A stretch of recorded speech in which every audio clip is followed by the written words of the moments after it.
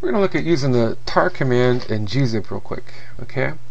And tar, it's a command line tool. If I pull up the man page, it's short for tape archive, one of the tape archive commands, and there's several switches we want to use. But one of the ones that we'll want to use is C to create and X to extract. So C makes a tarball, and X will extract a tarball. A tarball is a file created with tar. It's just a compressed archive. And tar you can back up a single file, an entire directory. You can back up an entire system. I used to work at a place where we had tape drives, and we would, we had a couple of, we ran a database, and we had a couple of AIX Unix servers, and we would, back up the entire servers with the tar command and CPIO and things like that. But it's very versatile. There are lots of different options. We can use P to save the permissions, and that's nice. If you went through the Portal tutorial and installing the Portal with Apache 2, notice we spent a lot of time just trying to follow least privilege and tweak our permissions. And if we had too little permissions, it wouldn't work. But if we gave too much permission, then it created security vulnerabilities, and so that takes a lot of tweaking. So if we're going to put all that work into it, it's nice to be able to back it up, and that P option will actually let us do that. We can save all of our permissions on all of the directories and the folders and the files that we have tinkered with and kind of figured out through trial and error. Verbose is a nice option because that will give us feedback as far as what's happening with tar. Z, if you want to automatically compress it, you can either do it with tar if you use the Z option, or you can do it after you make a tarball by using the command gzip and gunzip to unzip. And then of course there's the F option to specify a file. Just going through those. So what the tar command is and what the tar command does, now let's use it. Let's kind of see it in action. So I'm going to do sudo, and I want to do tar, and I'm going to need root privileges. And actually let me remove, I have a previous backup here, so I'm going to remove my previous backup. And there. Okay, and let's say I want to back up this directory. The command would be sudo tar. The switches I want to use, in this case, I certainly want to save the permissions. Spend a lot of time just trying to tweak that and trying to tighten it up and get it to where it would work, and yet not give too much permission or more permission than I needed. So kind of least privilege. I want to create the tarball because it doesn't exist yet. So C, I want verbose mode to get extra feedback.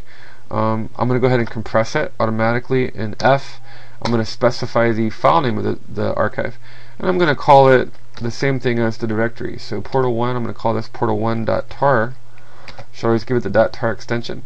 And I have several choices. I could back up portal1. I could use a wildcard and grab the whole directory. In this case, I want to get this whole directory, and I also want to get the install CGI file. So I'm just going to use a wildcard and grab everything in the CGI bin right now. So if I did that, I would just hit enter. And in verbose mode, notice how it gives us feedback. It shows us that it recursively went in to the subdirectories and child directories and backed everything up. Okay, and let's see the result. If I come over here, and then there's portal1.tar. Now let's say that something horrible happened. So let's go look at the permission here. So I'm going to cd into portal1, and I'm going to look at some of the permissions here.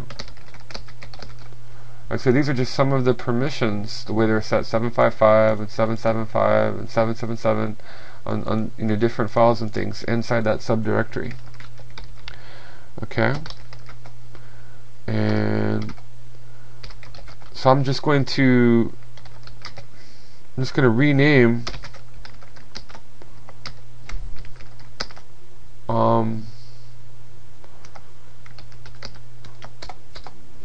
we'll call it portal1 broken. Alright, so something happened. Portal1's no longer there. Portal1 is broken. So we've made our tarball. Now how would we extract and restore from that tarball? And so again, I just want to kind of reverse the process. So sudo, I'm still going to use the command. And many of the same command line options, I want to restore with permissions, just like I saved with permissions. This time, instead of using C to create, I want to use X to extract. Verbose mode to get some feedback. I'll need to decompress it, and I need to specify the file name. And I'm going to, the default, I'm just going to do it right here in the CGI bin. So the file name was portal1.tar. I'm going to go ahead and enter that. And when I do that, it's going to decompress the tarball and put everything back the way it was with all of those permissions. So it's definitely a nice backup tool. And I can see there's portal 1. Now let's go into portal 1 and see what is there. Portal 1, and let me do a long listing here.